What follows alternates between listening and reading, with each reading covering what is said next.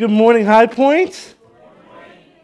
My name is Daniel Hunter. I am a member of the preaching team here at Highpoint, and I'm excited to see you all here. I'm excited that you chose to come and celebrate your Palm Sunday here or online. I noticed the petting zoo outside. I tried to snag a pony ride a little earlier. I think I'm a little too big, but it is awesome that we get to have that, and if you have a family and kids, I can't encourage you enough to stop by and enjoy the petting zoo and just celebrate in the wonder that is today. So, Lent is almost over. We're here. We made it. Palm Sunday, Holy Week, leading us to Good Friday and Easter next Sunday. All that means that we are in our final week of our Wanderings and Wandering series, as we've looked at the Israelites wandering in the desert. And today, however, we move on into Palm Sunday and we fix our eyes to Easter. We're going to be looking at Psalm 118. As we've seen, the Israelites have struggled keeping the faith.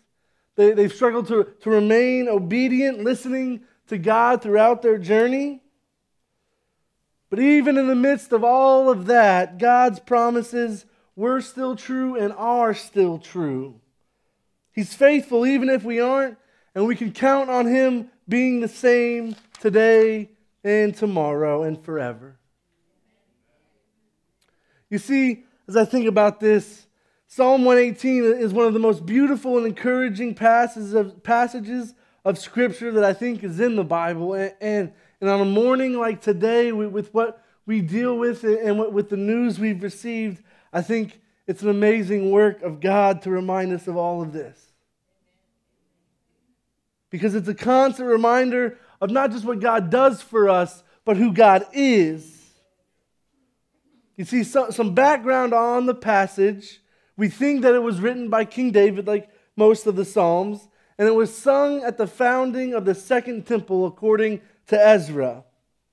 And when the builders laid the foundation of the temple of the Lord, the priests in their vestments came forward with trumpets, and the Levites, the sons of Asaph, with cymbals, to praise the Lord, according to the directions of David, king of Israel.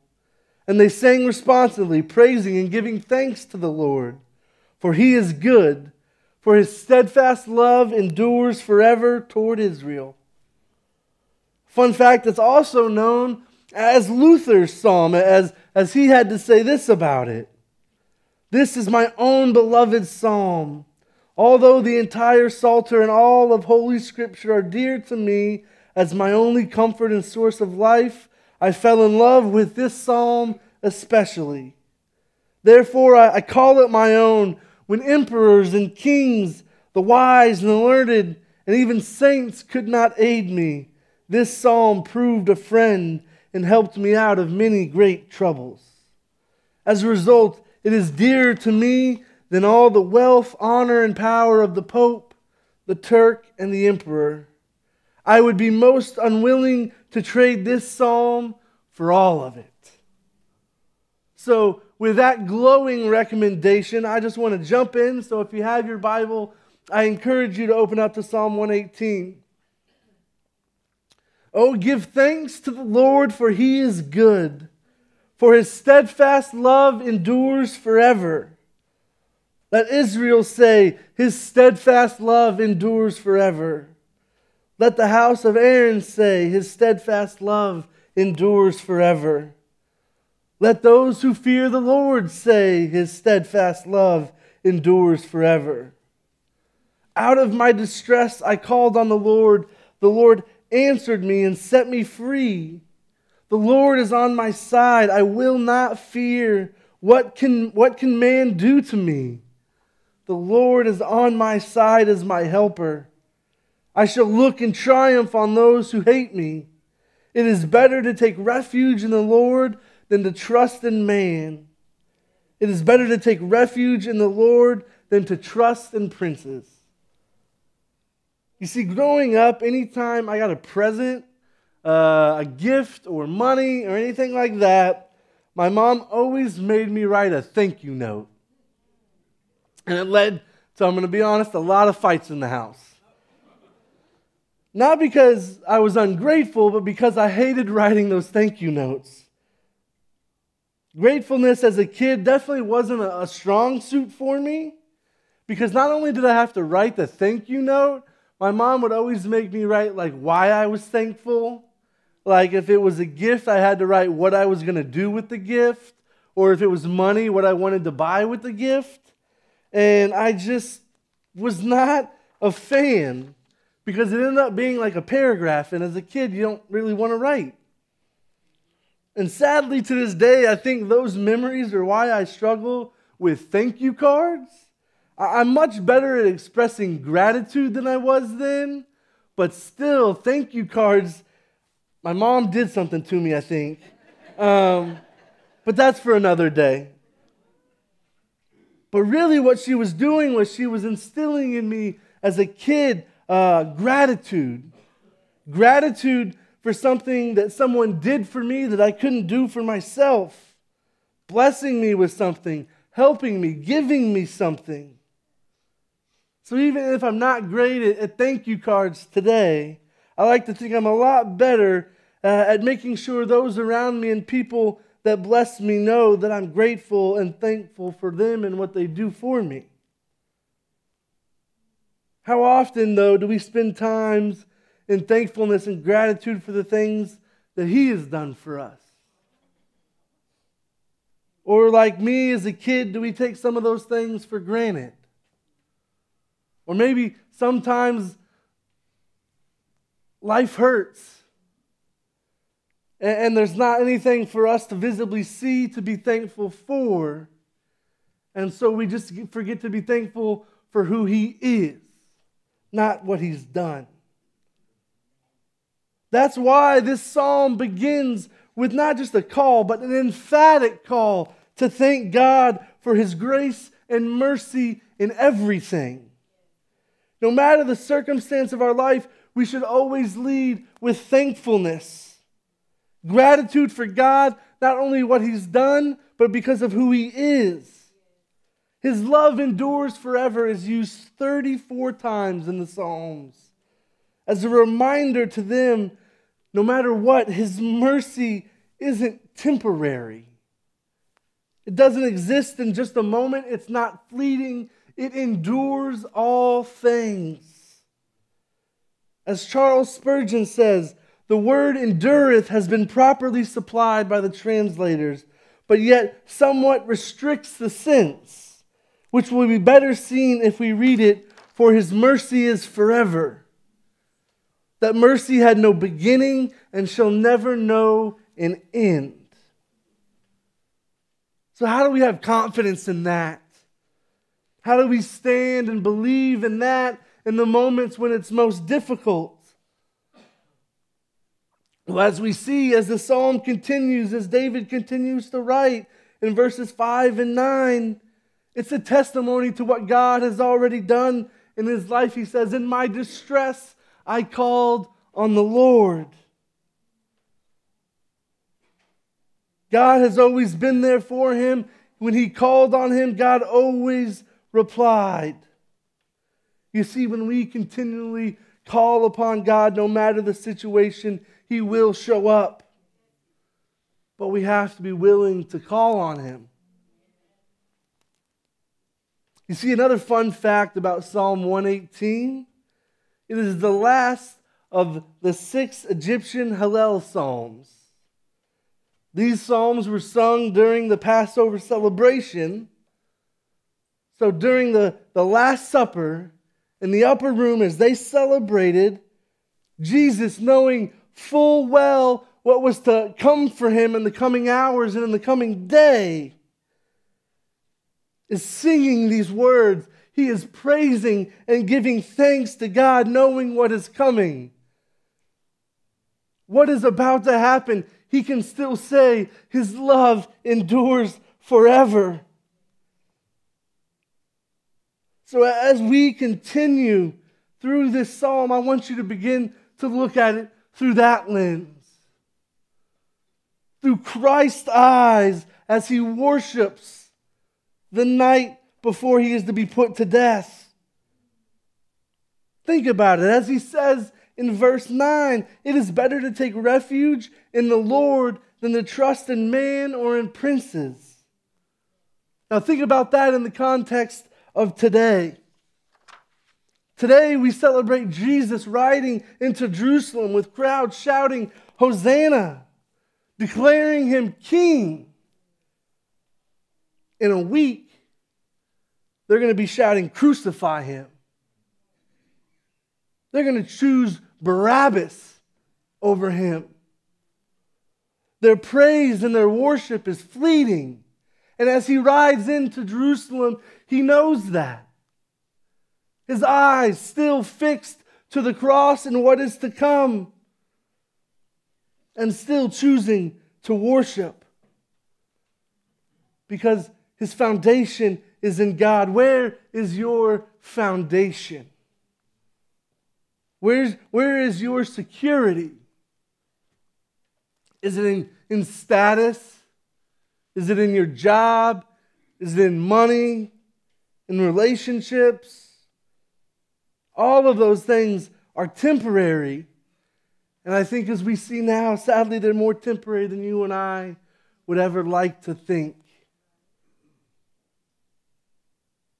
So even in those moments, our trust should always be in the one thing that is eternal, and that is Him. That's why he says in part of the psalm, what can man do to me? Paul says something similar in Romans 8. What then shall we say to these things? If God is for us, who can be against us? He's writing these words to those that are worried about pain and suffering that was to come, and he's speaking to the promise of future glory, the promise of God.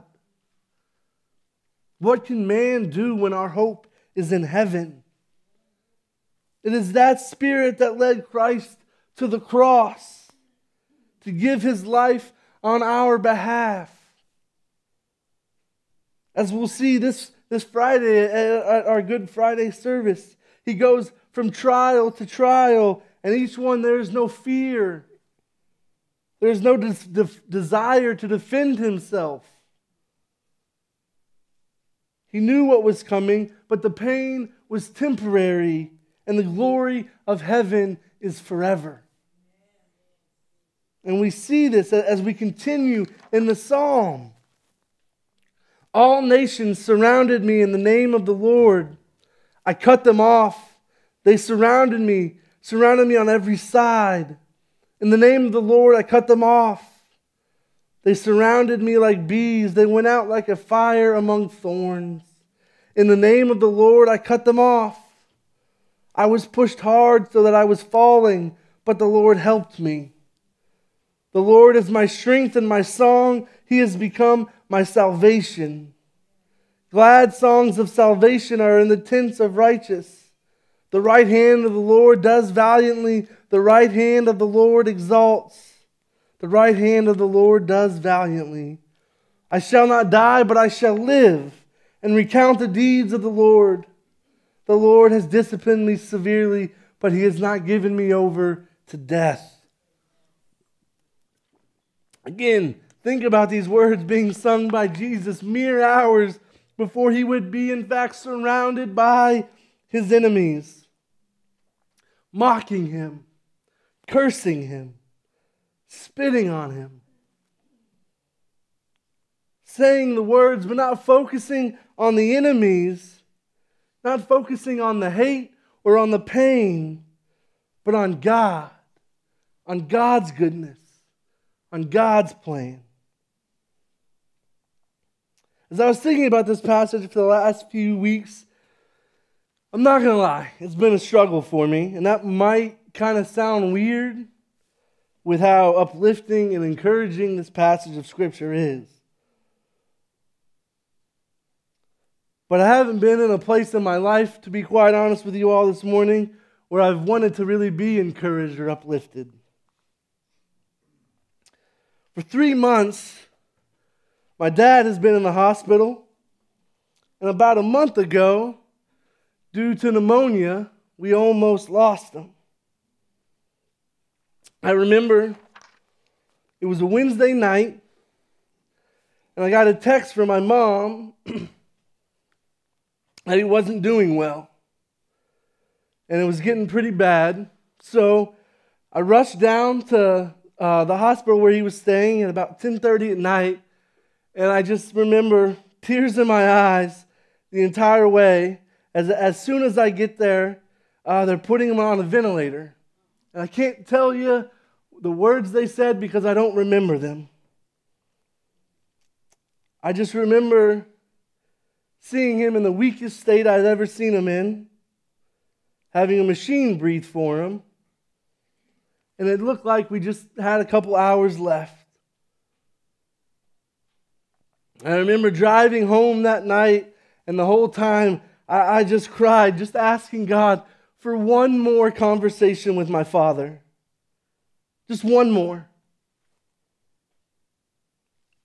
And over the course of the period of time since then, I would spend a lot of time, I would go every day.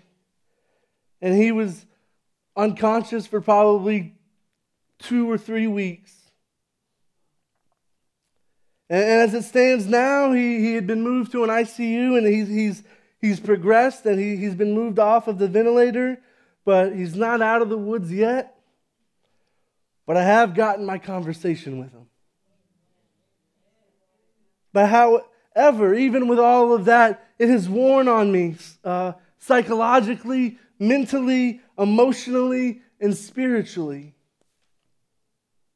Anger gripped my heart lots of times because you see, my dad over the last 9 years has been through a lot. And if I'm being honest, it gets to me a lot. So God and I go back and forth quite a bit on what's going on and why he continually puts my dad through all of this. So as I was looking at this idea, the passage, the idea of goodness and love were quite hard for me because I was upset. I was mad. But then I started to think about this idea of enemies. You see, we often think about the external enemies that surround us. But often the most dangerous are the ones that come from within. Our doubt, our fear, our anger, our selfishness, our pride. They can surround us and they can choke us off from the thing that gives us life. They can choke us off from God. So what are your enemies? What are the things that are trying to get in your way from your relationship with God? You see, Jesus rode into Jerusalem praised as a king, knowing those people would become the enemies that would call for his death. Yet he still had joy. He still had strength, and he still had thankfulness in his heart. Where does that come from? Where does that joy and strength come from in the midst of our darkest moments? When I'm at the breaking point, after the fear of maybe potentially losing my father, where do I find the strength in that moment to praise him? Our strength doesn't come from us. Our strength in those moments comes from him. As it says in verse 14, the Lord is my strength and my song. Jesus even promises us in Matthew, come to me all who labor and are heavy laden, and I will give you rest. Take my yoke upon you and learn from me, for I am gentle and lowly in heart, and you will find rest for your souls. For my yoke is easy and my burden is light. You see, one of my least favorite sayings has to be, God will never give you more than you can handle. I'm sorry, that is a bold-faced lie. Because if that was true, then why would we ever need him? Sometimes we're going to go through periods of life where it is honestly just too much for us. Trust me, I'm in one of them. It's in those moments that God gets to be God. We hand it to Him, and He will be the one that sees us through, that the only explanation that we made it was Him. Because His love endures forever. You will be exalted. You will be delivered from your present circumstance. You will be delivered from your hurt, from your pain, because that is the promise of God. As Christ endured the cross and was exalted to sit on the right hand of God, you and I too will be exalted as well, as long as we endure in the name of Christ. That is the source of our joy. That is why we sing and praise His name. It doesn't mean you're always going to be happy, because there's a big difference between happiness and joy. Happiness is a response to present pleasant circumstances. Joy is the knowledge and belief that regardless of your present circumstances, that you have a God that loves you, died for you, and because of that, you get to live in eternity with Him. We have joy because in the midst of pain of our circumstances, we know it's temporary. Death has lost its sting because He is on the other side. And it's because of that reality we can sing the next part of this psalm with full belief. Open to me the gates of righteousness, that I may enter through them and give thanks to the Lord. This is the gate of the Lord. The righteous shall enter through it. I thank you that you have answered me and become my salvation. The stone that the builders rejected has become the cornerstone. This is the Lord's doing. It is marvelous in our eyes. This is the day the Lord has made. Let us rejoice and be glad in it. Again, read these words to the eyes of Christ in the upper room. Jesus proclaiming His entrance into the reality of heaven. The forerunner on our behalf. Now we too can enter through those gates because of Him. Because of that sacrifice on the cross. Christ, our salvation. Then we come to one of the most used referenced scriptures. The scripture that Jesus continually points back to. The cornerstone rejected by builders, but is now our foundation. Interestingly enough, in light of that rejection, the psalmist calls it marvelous in our eyes, speaking on behalf of those that are redeemed, those whose life and future is built upon the chief cornerstone. We should rejoice in God's work, Christ's exaltation after the cross, despite that rejection. Only God could do that. Not the religious leaders. They rejected Him. Not the Roman leaders. They crucified Him. Not the multitudes. They chose another. Not the disciples. They cowered in fear. Not the devoted women. They were beset by grief. Only God Himself could lift Jesus high.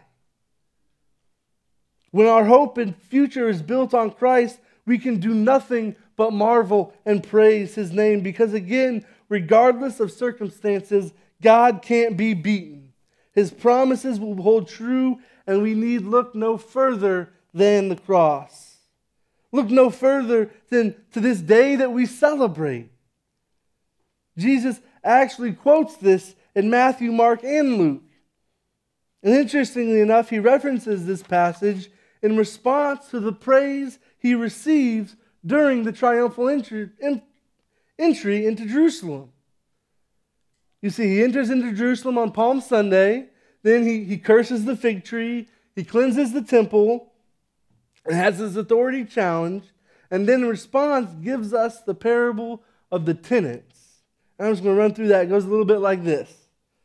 There's a master that plants a vineyard and surrounds it with a fence, and he builds a tower in the middle. He leases that vineyard to tenants. And then every year during the fruit harvest, the master would send servants to collect the fruit. And the tenants, however, they beat one, they killed one, and they stoned the last. So the master sends his son thinking they have to respect him. Instead, they said, let's just kill him and take his inheritance. So Jesus asks them what the master will do. And they all say, well, obviously, he's going to kill the tenants. Jesus responds, have you never read in the scriptures?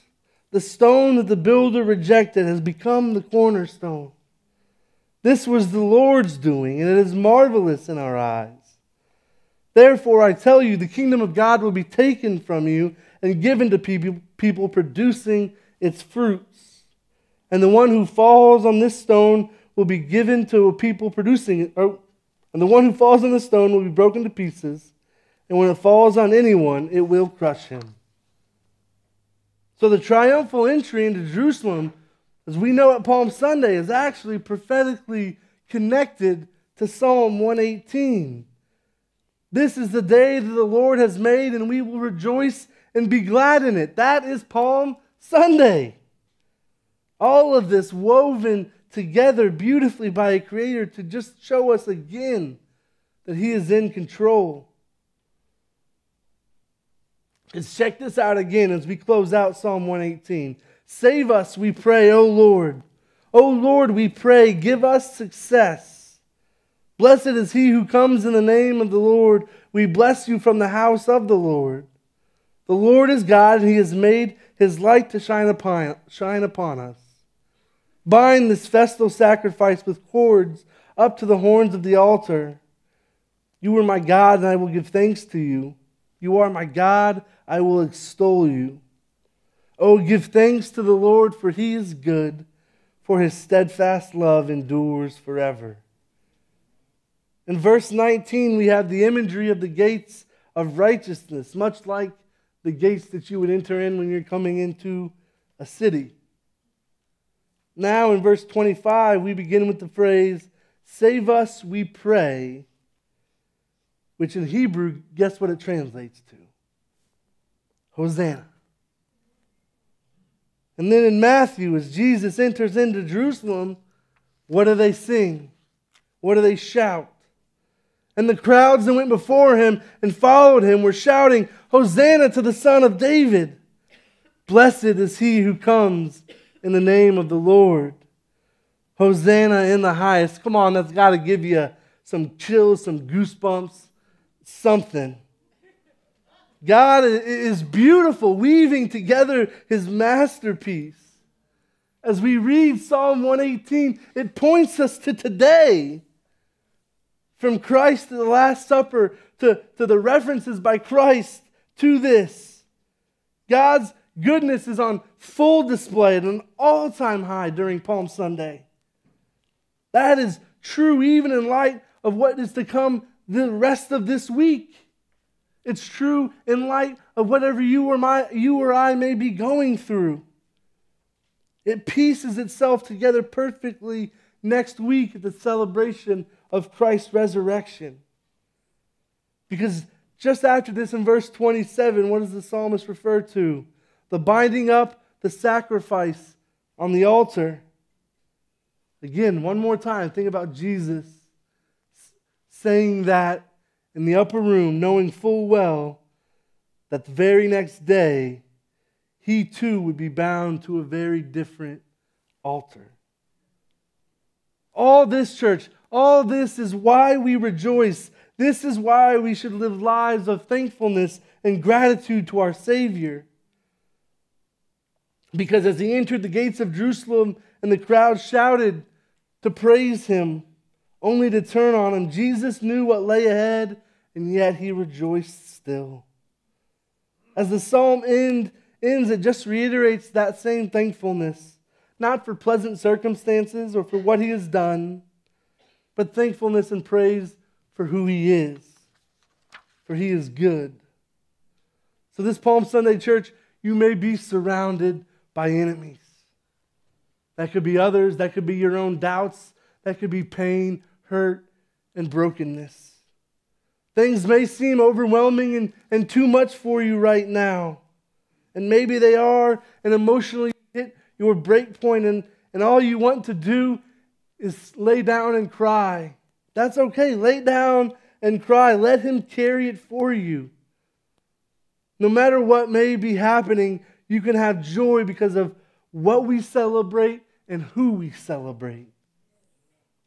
This Palm Sunday, let us reflect on Christ as our example, knowing full well what lay ahead for Him, still worshiped and thank God for everything, remaining faithful and giving His life for all, even those who rejected Him. Choose joy this Palm Sunday. Choose Christ. He can and will heal your heart because He is good and His love endures forever. Let us pray.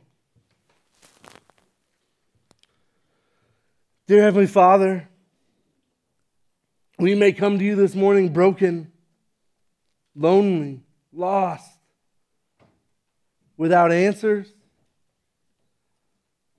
not knowing what lies ahead for us. But all those realities that exist around us, one thing remains the same. One thing remains true. And that is that You are good.